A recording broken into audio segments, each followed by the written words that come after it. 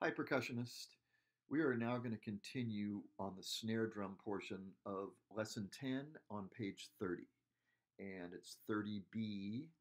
Okay, that's how it's marked in your book.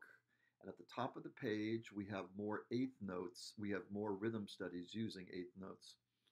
And one little helpful hint, drummers, when you play, you should say the rhythms while you're playing. I always tell my drummers, if you can say it, you can play it.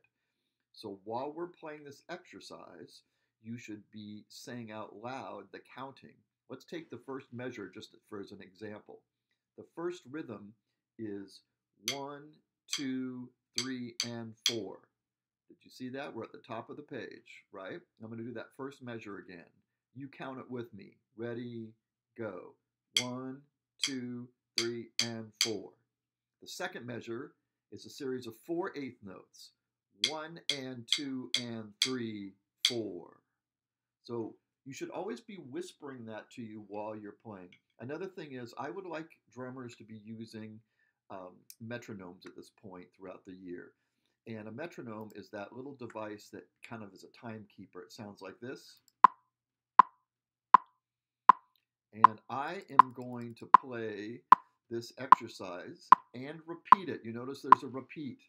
And I'm going to keep my metronome on so you can hear it while I play.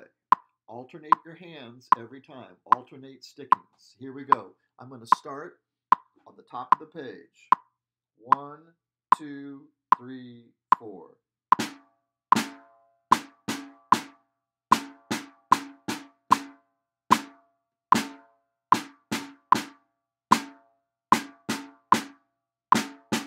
Repeat.